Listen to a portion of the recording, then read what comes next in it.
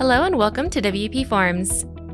In today's video, we're going to learn all about and how to use the Form Locker add-on by WPForms. This is a great way to manage permissions and restrictions for your site's contact forms right from within the form builder.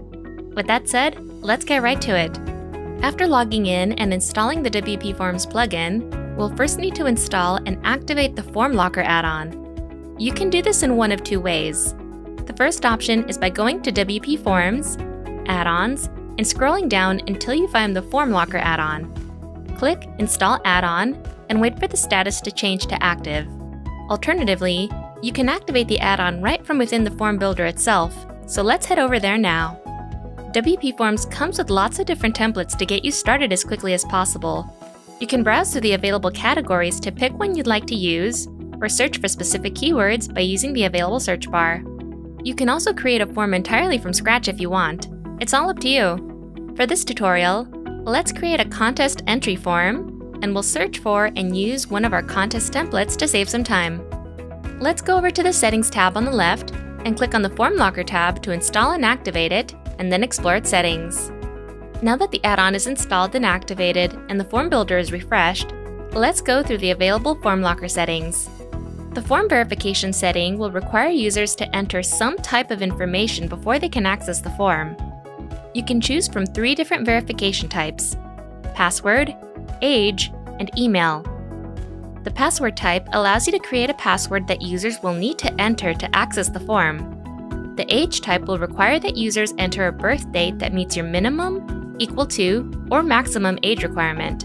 And finally, the email type will have users enter their email address before they can access the form. Once they submit their address, they'll see a message instructing them to check their inbox for a verification link that they can click on to access the form. Each verification type will include a text box where you can write in your own custom message that will be displayed to the user. The next setting is form scheduling. This option allows you to set the date and time that a form will be open and available, as well as when it will close and stop accepting entries. You'll be able to fill in the following fields: start date and start time, and end date and end time. You'll also be able to write in a custom message that will be displayed when the form has officially closed. Next up is the form restriction setting. If enabled, your form will only be visible to logged-in users. If users don't have an account with your site, or just aren't logged in at the time, they won't be able to see the form. You can write in a custom message that will be displayed to visitors who try to access the form but aren't logged in. Our final setting option is entry limits and restrictions. Sometimes you may want to limit the number of entries you receive per form, or limit the number of entries a single user can submit. The Enable Total Entry Limit option lets you set an overall entry limit for your form. When a user hits the entry limit, the form will automatically display your custom message, letting visitors know that the form is no longer accepting any more submissions. The Enable User Entry Limit option allows you to prevent the same user from submitting multiple entries. You can restrict multiple entries from the same IP address, email address, or both. If you select the email option, you'll need to specify which field in your form will contain the user's email address. You can also set the number of entries you want users to be able to submit, and then decide if you'd like to apply this limit per day, week, month, or year. Finally, you can write in a custom message that will be displayed to the visitor when they've reached their entry limit. The Form Locker add-on also gives you the ability to require users to enter a unique answer for certain fields, like the name field, email, phone, website, password, and the single-line text field. To enable this feature, go back into the form builder and let's click on the name field.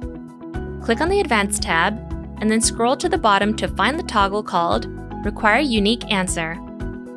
If enabled, and the user tries to enter a name that has been submitted before, they'll see a message letting them know that this answer must be unique. And that's all there is to it. You can now easily use the Form Locker add-on to manage your contacts form's permissions and restrictions.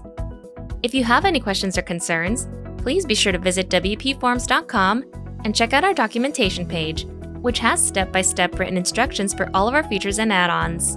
If you need any extra technical help, please go to our contact page and reach out to our support team. Hey everybody, this is Daisy with WPForms. Thank you so much for watching, and if you enjoyed this video or found it helpful, please give it a like and subscribe to our YouTube channel, where I can show you how to build smarter forms with WP Forms through our how-to videos and more.